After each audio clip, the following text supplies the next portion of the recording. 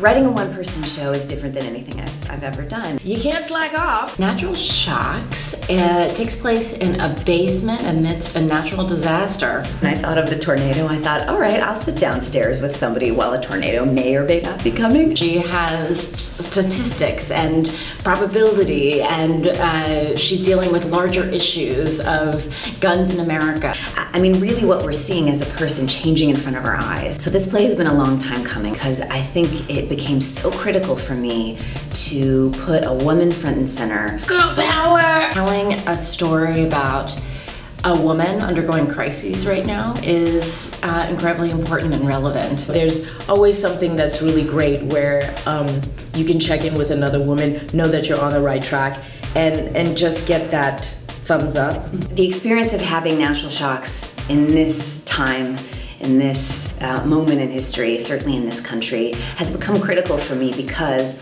women's stories aren't just women's stories, and what happens to women isn't a women's issue, it's a human issue, it's an American issue, it's a male issue, it's a family issue, it's all of our issues.